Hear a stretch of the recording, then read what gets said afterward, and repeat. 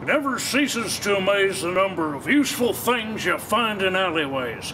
For example, here we have a useless broken big screen TV, but the inside of the TV had a rather large mirror that we can see right here.